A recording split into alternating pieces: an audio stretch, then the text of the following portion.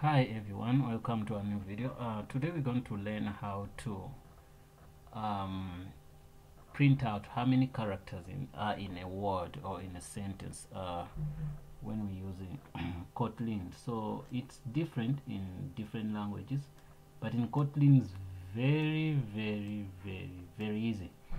It doesn't even take you seconds if you're very good at your speed. So we're going to start in a very amazing way. You just have to type Kotlin, func, that stands for function main. Put the main function, go out here.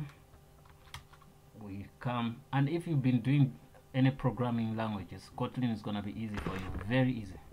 If you're from Java, then it's very easy. If you're from PHP, very easy.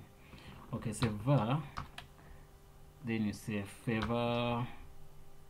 No, let me put anything. I say var my numbers of character. Just okay. You can do it like that. Whatever you want to name it. Let me name it num. I say num YouTube. I'm gonna just make it whatever I want. Okay, then put semicolon in, space, string. This is the string we're going to count. Then we're gonna say I'll say YouTube Studio. Remember, even as the space is counted. Space is counted. Let's count this: 1, 2, 3, 4, 5, 6, 7, 8, 9, 10, 11, 12, 13. It should give us 13. So go here and say print. This is small letters, line,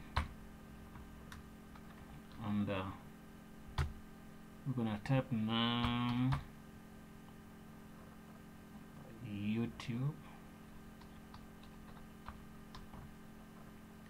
dot length.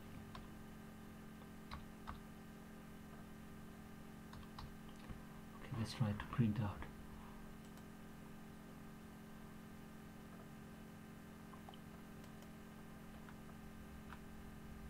Unexpected use of this.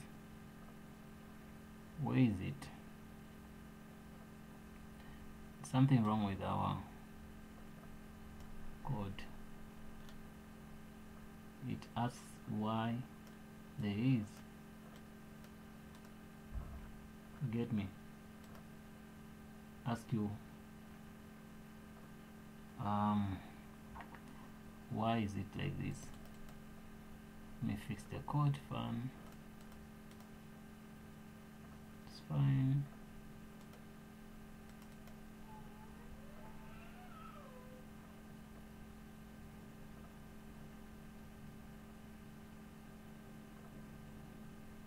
Okay, you see, this is this. I have to say space. Okay, let's still get it. Okay, unexpected token use of on the same line.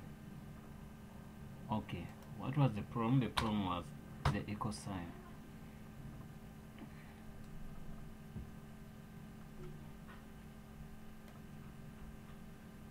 Okay, that's good. It give us 14, right? Let's see. 1, 2, 3, 4, 5, 6, 10, 11, 12, 14. 1, 2, 3, 4, 5, 6, 7, 8, 9, 10, 12, 13, 14. Okay, let's close the space. 1. Then we see what it's gonna give us. It's 13. This, we said space is counted. We're gonna put 2 spaces, 1, 2. Then we run it. See 15. Let's put a space at the beginning, 1, and also put another space here, 1.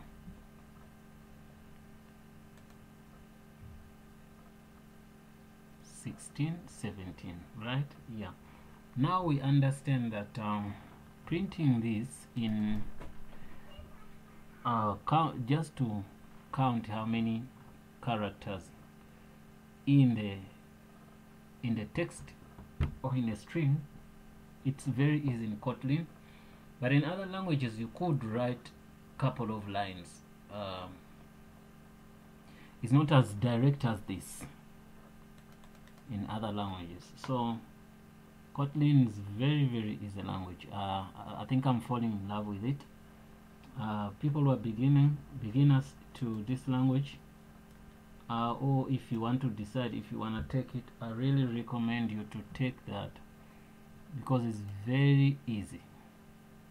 So you just need 2 lines to achieve that. It's not something difficult to do. So I can copy text. Can copy this text, all of it, and I put it here, and it will count for me. Run it. It says 120. Right, that's super easy to do. So when you're designing apps, like your app want to count characters, maybe you're gonna do a messaging app or a chatting app, of when someone's typing, and you have to limit characters, or you're sending SMSs, or tell them how much characters you're sending. I think this is one of the tricks why they make functions like this in a language. So well, it's fine. Yeah guys, please don't forget to subscribe. If you want something Kotlin, is fine. Anyway, you can go to developer.android.com/training/Kotlin playground. So this is where you're gonna play with your codes each and every time you want to. You don't need to download any IDE if you just wanna come do training and leave. That's it. Don't need to do anything. Thanks for watching guys. Don't forget to subscribe. I hope to see you in the next video, and I'll do a couple of videos, and inshallah, God willing, I will do a couple of videos in Kotlin, as I've been doing in Spring, Java, PHP, and other languages. Yeah, I hope to see you in the next video guys.